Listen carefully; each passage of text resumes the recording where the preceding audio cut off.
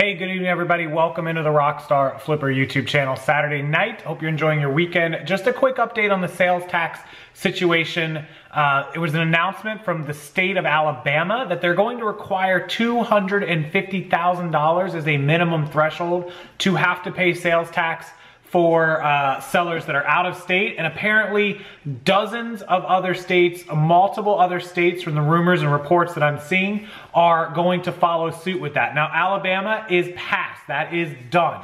So what does that mean? If you do not live in Alabama and you sell items to customers in Alabama, you only owe sales tax if you do more than $250,000 inside of Alabama, not nationwide, not all of your sales. It has to be inside Alabama. Same with South Dakota that did 100,000 or 200 transactions. So Alabama is going to be $250,000 inside of the state, and apparently their layout is going to follow suit with many, many other states. So what does this mean? It looks good that the new sales tax law that passed, just like I told you guys, we had to wait to see how each state played it out, and they're going to play it out over the next couple of weeks and months. So by the end of the year, we should know pretty much where every state rests on this issue and what limit they're going to put in. Now, there's no saying that maybe tomorrow Texas wakes up and says, if you sell $1, you owe sales tax in our state, and then we would be responsible for it. But it looks like most of the states, if not all of them, remember there are 45 of them, because 5 don't have income tax, it looks like they're going to set some sort of threshold, and that most of those thresholds are going to be 6 figures, and that is per state, each state, or some amount of transactions that you probably mostly do not hit. South Dakota is 200 transactions, some places maybe 4 or 5 or 600, and some places maybe 50 or 100. Either way, how many items did you sell to South Dakota last year? Probably not a whole lot. How many did you sell to North Dakota? How many did you sell to Montana? How many did you sell to Vermont? These are kind of states that you won't really have to worry about. Maybe you sold a bunch to California and they require it over 200 transactions. We don't know yet, but it could be that there are 1 or 2 states that you're going to be responsible for.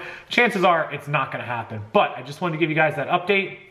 We'll check out my computer in a second, but it looks good for small sellers that are doing less than at least a couple 100,000. You should be good to go. Even if you're doing a few 100,000, you're not doing it all in one state. You're doing 300,000 spread out between 50 states. So to hit those kind of numbers, like $250,000 in Alabama, that's somebody that's got to be doing millions of dollars in sales, unless all of their product are weirdly going to Alabama. So hopefully that makes sense to you guys. If it doesn't, comment down below. I'll try to explain it better, or other people are welcome to comment and explain it. Let's go over to my computer. I'll show you the little story. We'll wrap up this video, but I did just want to give you guys this update because I feel like it's very important, and I don't want anyone to stress about paying the sales tax when everything is pointing towards being good to go, unless you're a big seller. The states want, you know, tax checks for $1 million.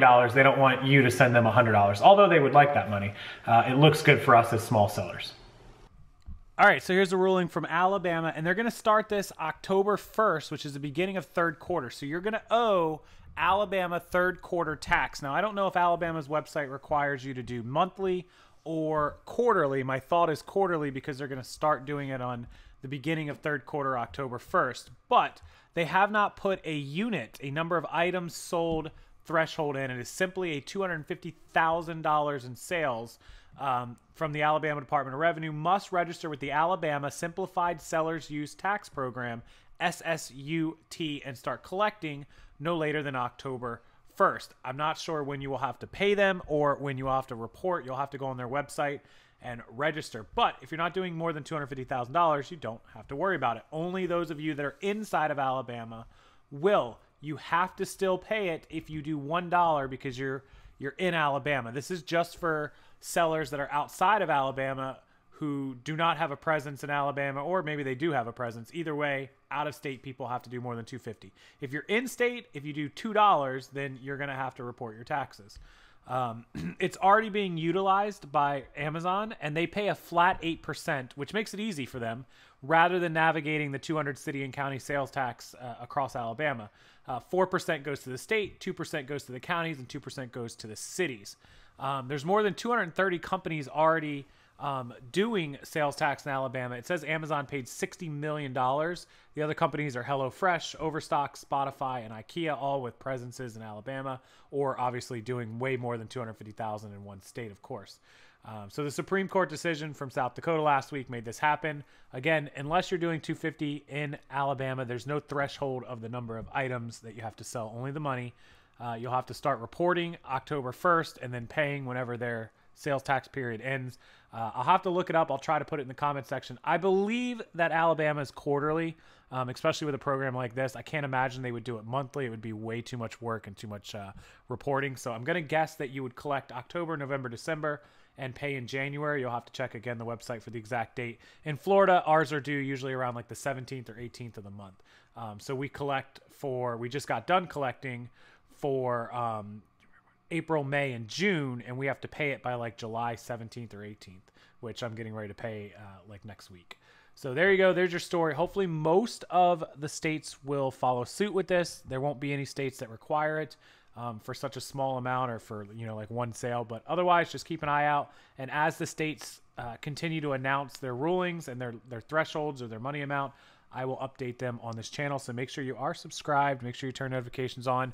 And hopefully your state will be soon. Hopefully they'll all report before the end of 2018, and we'll have this information complete. Once they're all reported, I'll put together one big post or one big PDF to list the states and what you have to pay, what you don't have to pay, the thresholds, etc. So thanks guys so much. Enjoy the weekend, and I'll see you next time.